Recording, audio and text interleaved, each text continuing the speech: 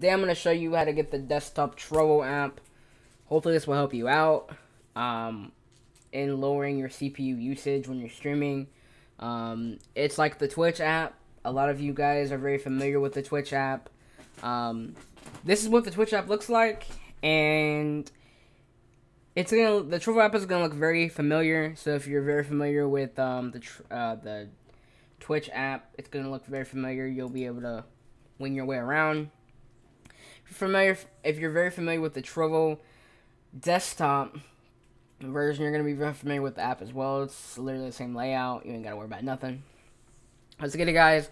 So you go to Microsoft Edge, Chrome, Firefox, whatever your default browser, and you're gonna go ahead and go to trovo.live. From there, you'll click on your profile picture. You'll go down to my channel. Everybody's very familiar with this page. It's the way that you watch your stream, monitor your stream as it's live, and also watch your chat. A lot of people side grade their chat to OBS like I do. So I will make it the appropriate size, slim it down, and have my chat side graded. Now you can get rid of this box, because all you're going to need is this little tiny box here. Okay? From there, you have this URL. You'll click this little tiny square, and it should say something like to open app, or to open link, choose an app.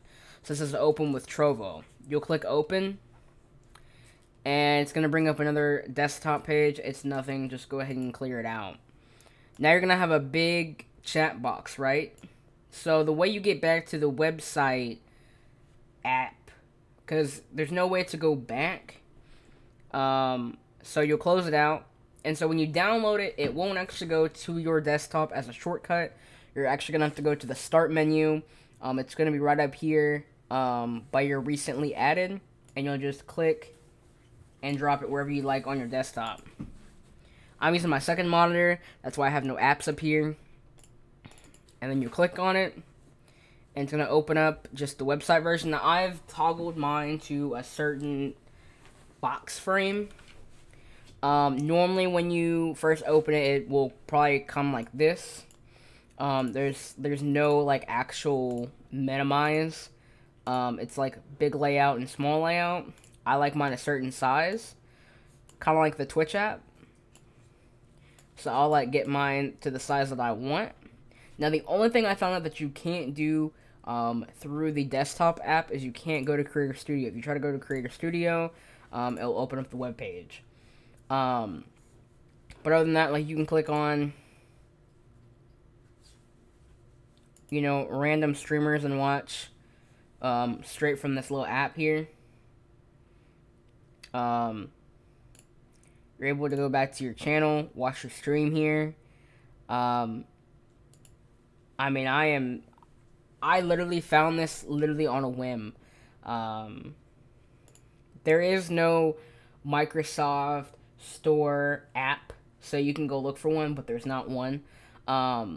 This is the only way to get the app by following this video. So you can toggle literally dark mode, light mode.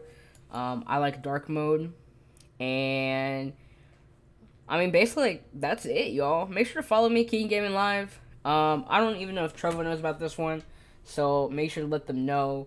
But I'm very excited. Like, literally, you can toggle literally everything from this app. Everything. It's crazy. All from this app. But I stream 7 days a week, y'all. Make sure to follow me. Show some love. Like I said, like, share this video. Hopefully it helps out a lot of people. So yeah, I mean, basically it's like going to the website, guys. It's literally going to have the links right here, but it's not actually going to take you to any kind of web page. It's going to load through the app, and I think that's really cool, guys. So I'll see you cool cats later. And yeah, peace out. Like I said, share the video, and hopefully this helps you. Thanks for watching. Hopefully I'll see you guys. I stream 7 days a week. So yeah, see you guys. Peace.